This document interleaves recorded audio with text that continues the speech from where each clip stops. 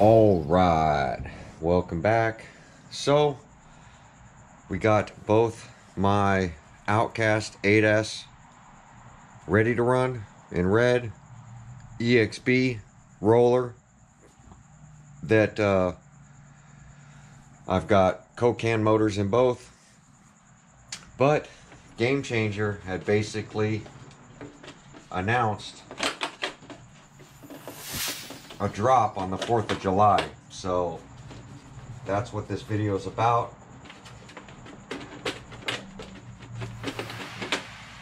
I went ahead and got them cleaned up today. Color sand and buff the bodies just to remove some of the scratches. They will get beat up more, but just trying to make them more presentable. And then something I checked today, because I've run both of these, you know, I keep checking these tires and they haven't shrunk. They're still bigger than the ready to run tires. And I don't know why that is. It looks like the backs are starting to even out, but the fronts are still a little bit bigger. And I know on my ready to run, I replaced 2 of the tires because I had a blowout. So I ended up ripping one of the tires and had to change them. So I'm kind of curious if these back ones, which I believe they are the replacement ones, which match the size here, and the front ones are the original ones. But it is what it is, you know. Even though they have the same part number, it definitely has a different size. But we're gonna get this body removed. I'm gonna get this body removed.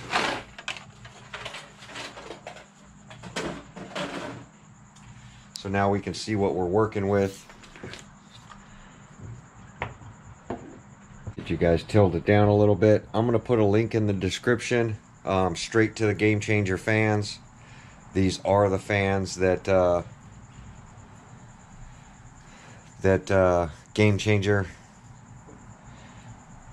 his new fans, his Typhoon fans, or Typhoon fans, literally written on the side. We'll take a look at that. I have it set up on a 4S connector. It does run on 3S, so depending how you need it, let Game Changer know. I am going to put a link to the basic 2-fan combo without the heat sink, but he does offer it with a heat sink. You just have to let him know that's something you're looking for, and he will be adding that stuff as well.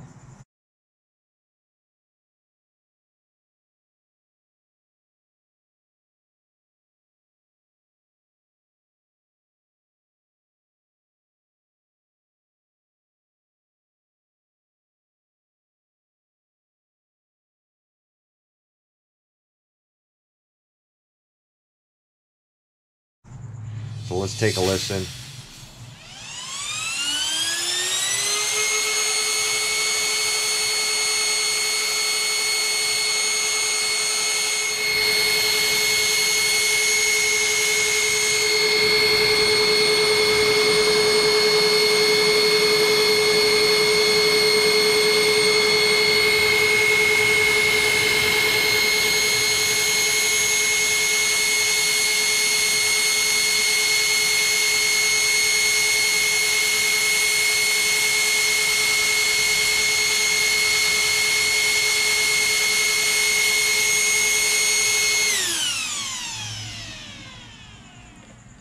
Amazes me every time I turn those fans on, how powerful they are and how much air they pull.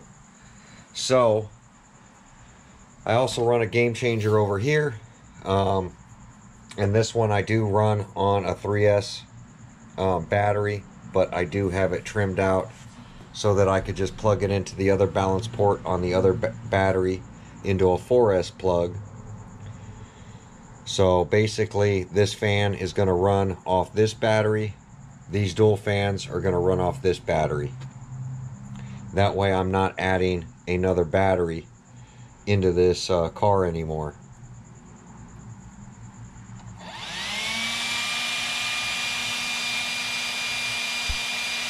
This is his V1 fan.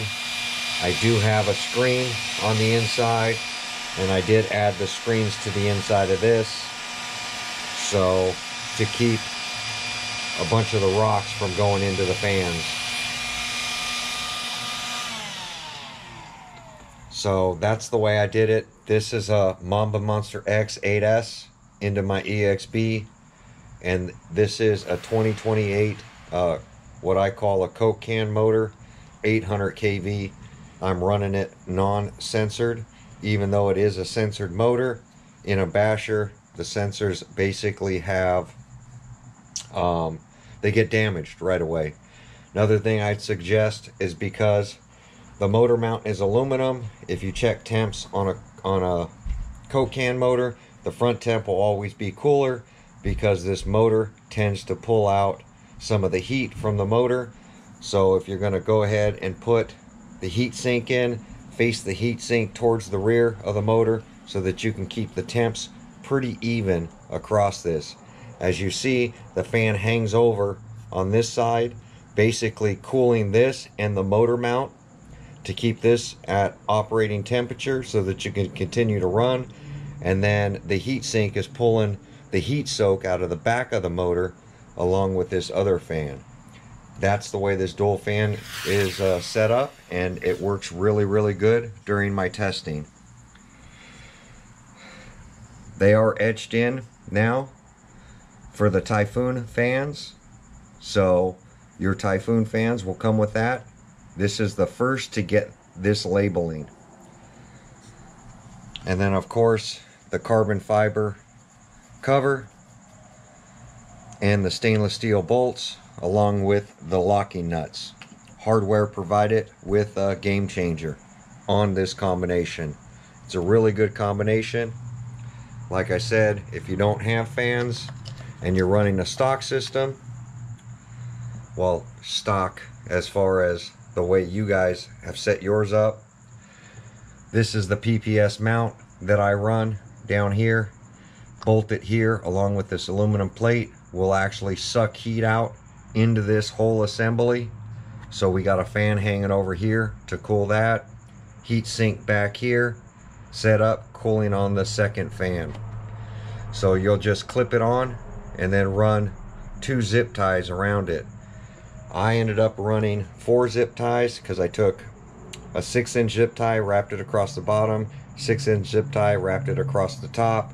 So it's 2 zip ties right through the center of this to hold this whole assembly on. It does clip on, but it will pop off. You need something to hold it down to the motor as tight as you can. When he had sent this, it was a little loose. With the palm of my hand, I squeezed it closed to get a tighter fit to the motor so that you get a little snap on. You want it touching the motor as tight as possible so that it'll suck some of that heat out, and you can go ahead and cool the heat sink with the second fan. This one is running a max 5. Am running the stock fan for now. This fan is going to get changed out with a Game Changer fan, and then this is going to get the dual fan set up just like this. Now I will be running an updated fan here. This is going to be a 2-into-1 setup that we're going to put onto this one, and I'll show you that as soon as that stuff comes. It is on the way. But just a little update, you can order the fan combinations now. Get your orders in as fast as you can, because these are not going to last. They're literally the highest flowing fans. They are a game changer. When you're running these Coke can motors and these bigger 5th scale RCs, you really need something that's going to pack a punch. And as you can tell, these things are packing a punch. You can hear it compared to the way Game Changer did his V1 fans. And these work great. I ran these a lot, and they were awesome. But this is truly a game changer when it comes to what Game Changer has been up to We're going to take a listen again.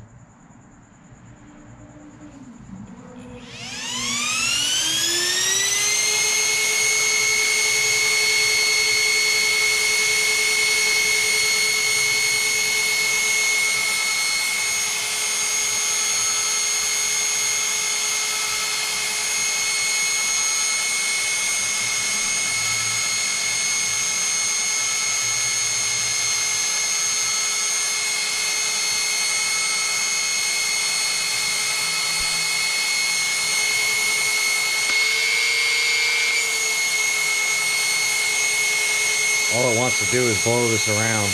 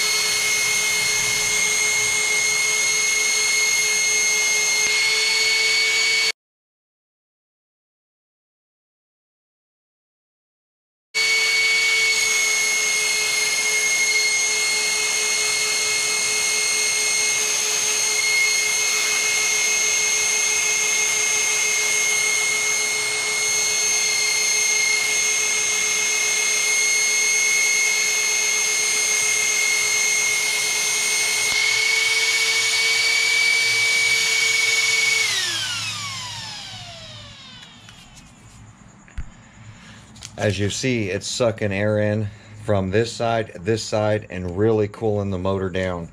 I'm telling you guys, it's something I've never seen, and I have a ton of Game Changer fans, and literally this is honestly a game changer. So I have tilted them over a little bit just so they're not straight up and down. For those upside down impacts. I don't know what else I could say, but I am going to put the link to these in the description. I suggest everybody, as soon as they see it, don't hold back. Get them ordered as soon as possible. He is limited to the quantity that he does have. They will come back into stock. I just don't know when.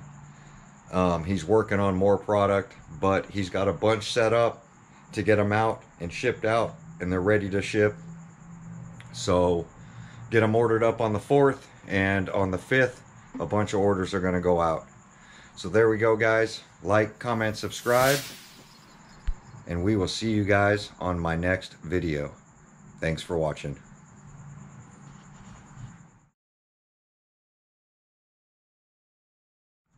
Shout out to Game Changer. You truly are changing the game when it comes to keeping our RCs nice and cool. Now I can get that long run time I've been looking for without overheating these motors. So appreciate all you do, and happy anniversary, Game Changer. It's been 1 year as of the 4th that he started the company and started building fans for all of us out there. So give him a shout out, say happy anniversary, tell him that's what Earl's saying, and get some fans ordered up, guys. Thanks for watching.